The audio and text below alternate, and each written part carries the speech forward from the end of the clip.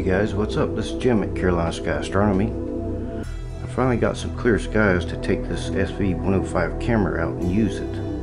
It's a very easy to use camera. So what I'm using here is a 127 max scope on an SE mount with a Telrad viewfinder. And so what you do is just plug your 2X Barlow into your scope,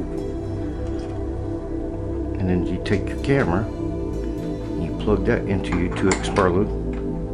I got a chance to go out with it on June 1st, and the atmospheric conditions was pretty bad, but I still got some views of Jupiter, so I'm gonna let you guys see that now.